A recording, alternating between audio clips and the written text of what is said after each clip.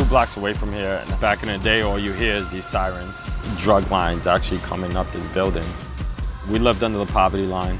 My mom didn't have much. She worked in a factory. People would ask me, you know, what do you want to do when you grow up? And I told them I want to be rich. The first opportunity that I had to become rich was through the world of drugs. I started at 11 smoking weed, getting involved heavily with coke and crack, and I started selling crack right on this block.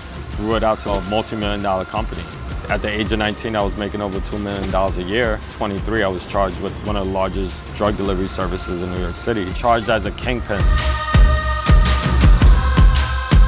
I went into prison. The doctors told me that cholesterol levels were so bad that I could have died within 5 years.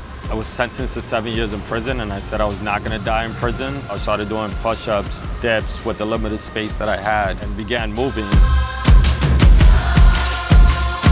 I lost 70 pounds in 6 months. I caught the eyes from other inmates, helped over 20 inmates lose over 1,000 pounds combined. And I came up with the idea while I was in solitary confinement, and I wanted to create something special and different. So I came up with Conbody. Today, we hire formerly incarcerated individuals. I felt the same pain coming home. I couldn't find a job. Everybody was shutting the door behind me because of my record.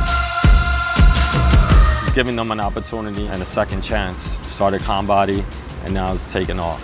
I want to help as many formerly incarcerated people as possible and give them a second chance. So sign up and join us. Come do the time.